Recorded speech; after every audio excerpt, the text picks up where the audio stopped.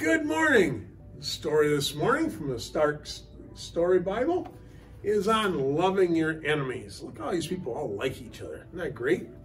But love your enemies. Jesus taught everywhere about God. Jesus' teachings were different from what people had heard before. This made people curious about what Jesus had to say. One day Jesus was talking about how to treat your enemies. Jesus said, if someone hurts you, don't hurt them back. Wow, that was different. Then Jesus said, if someone asks you for some help, say sure. People hadn't always thought like that before. And remember to share what you have with other people, he said. Jesus had the people thinking. Then Jesus said a very important thing.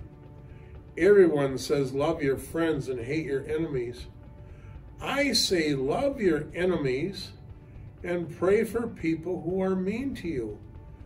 This is what really makes God happy.